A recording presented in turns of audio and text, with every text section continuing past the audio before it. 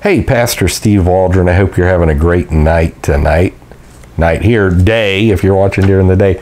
We're going to be looking at differences between the Legacy Standard Bible, John MacArthur, Master's College primarily, and the King James Bible, representative of Bible text in all Reformation languages down through the centuries, and the overwhelming majority of Greek manuscripts. So we're in the general epistles, and we're going to start out with 1 John 5:13. We're going to see if there's any differences. Again, thanks for being here. General epistles, 7 general epistles, 5:13 of 1 John. These things have I written unto you that believe on the name of the Son of God, that you may know that you have eternal life, and that you may believe on the name of the Son of God. That's in the King James, 5:13 here. These things I have written to you who believe in the name of the Son of God, so that you may know that you have eternal life. Stops right there. And that you may believe on the name of the Son of God. Showing the purpose for the writing, just like in the Gospel of John. So it leaves out basically 13 words, which is huge. All right, 1 John 5:8. 1 John 5:8. And there are three that bear witness in earth, the Spirit, the water, and the blood, and these three agree in one. That's King James. In the Legacy Standard Bible, the Spirit and the water and the blood and the three are in agreement. You can see that it is missing several words there, a total of 9 words. And then we go to 4:9 of 1 John. A very important theological word is missing, begotten. In most translations, we'll see if it is in the Legacy Standard. I actually didn't check it out beforehand.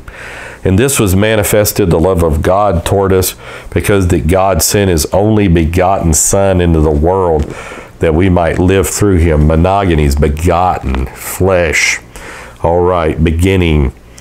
By this, the love of God was manifested in us, that God has sent his only begotten Son into the world so that we might live through him. So the Legacy Standard actually nailed that one. So that is a good thing. Let's check it out and see some others here. 4:3. And every spirit that confesseth not that Jesus Christ is come in the flesh is not of God. And this is that spirit of Antichrist, whereof you have heard that it should come, and even now already is in the world. Let's see, it nailed the last one. See if it nails this one. And every spirit that does not confess Jesus is not from God. Oh, no, come in the flesh, come in the flesh. God was manifest in the flesh. 1 Timothy 3:16, even though they mess that one up too. This is the spirit of the Antichrist, of which you have heard that is coming and now is already in the world. Look at the theology of this. And every spirit that does not confess Jesus is not from God. So I just say Jesus, he's the 12th Brahman, and he's the 11th Mahdi, and stop. So Jesus come in the flesh. Jehovah's salvation is in the flesh. All right, so big difference there. And let's go to 3:16. 3:16 says this in the King James. It says, hereby perceive we the love of God, because he laid down his life for us. And then it continues on. Who laid down his life for us? God. Remember Acts 20:28, it's the blood of God. 20:28, I just did my mom thing there. She used to do that. 3:16, by this we have known love, that he laid down his life for us. And we ought to lay down our lives for the brethren. Leaves out God who did that.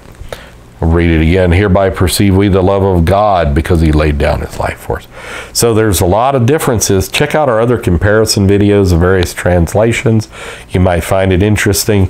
Check out our ESV video, the book of Revelation with King James, and it gives all the necessary caveats. God bless. We love you. Talk with you later. Bye-bye.